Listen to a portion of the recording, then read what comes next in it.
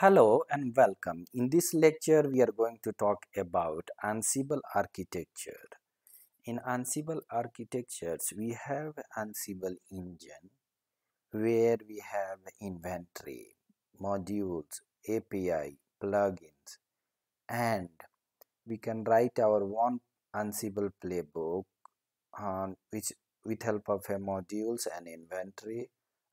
That will be done by that in developers, and once that playbook is done, then playbook will use the module and inventory, and it can perform the set of operations for configuring the networks firewall, or like in doing the deployment, database deployment, or like in installing that in any software, doing that in changing the directory structures and so on and so forth, and copy the file, for example, in on premises or in the cloud.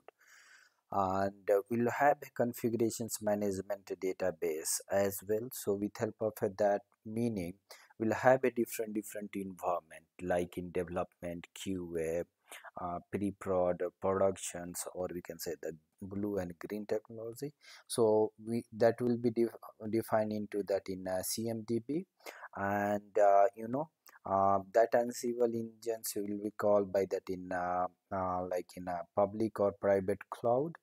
And so for this, what we are going to do in more in entire like in a course, we'll write that in different Ansible playbook with a different set of activity. And I'll be not definitely write that in whatever modules we have 1,000 plus into that in Ansible, but definitely I'll guide you how to use that module in Ansible with the best way to defining the inventory, and use that in inventory into the Ansible playbook and perform the task into that in Ansible servers, where the Ansible engines will be play that in major role into that.